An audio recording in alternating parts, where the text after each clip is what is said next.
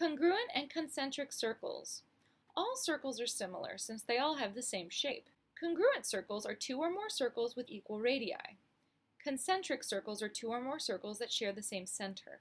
Here we have two circles, circle C and circle O, that are congruent since they have equal radiuses, so they both have R as their radius. These two circles, C1 and C2, are concentric since they both share P as the center.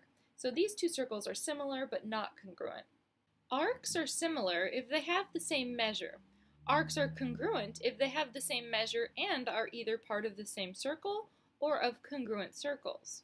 So given circle O, the measure of angle DOC is 55 degrees.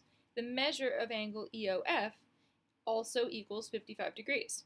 Prove that arc DC is congruent to arc EF. Alright, so we begin with our given information. Therefore, since they are equal to the same 55 degrees, we can substitute them in for each other, so they're equal to each other. The measurements are equal to each other. Therefore, because the arc measure equals the measure of the central angles, the arc measures are equal to each other.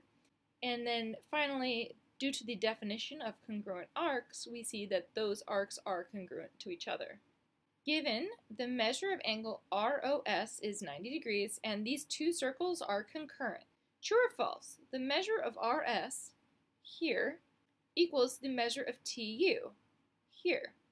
Well, that is true because this is a 90-degree angle. That means that this arc here has a measure of 90 degrees and this arc here also has a measure of 90 degrees. Arc RS here is congruent to TU. Well, that is false. They're only congruent if they're part of the same circle or congruent circles. Since this circle is larger than this circle, they are not congruent arcs. However, they are similar. But here we have RS is similar to TV. Now, we know that these arcs are equal in measure because this is a 90-degree angle. Since this is a straight line here, we have two equal measures here, 90 degrees and 90 degrees. Therefore, this arc is similar to this arc and to this arc and to this arc because they all have equal measures, so that is true.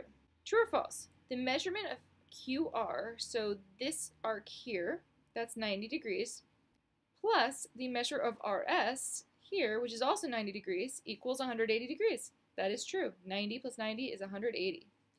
And finally, the measure of RS here plus the measure of TU equals 180. This is also true. Since this is 90 degrees and that is also 90 degrees, added together, they add up to 180 degrees. So the only false one was this second one there.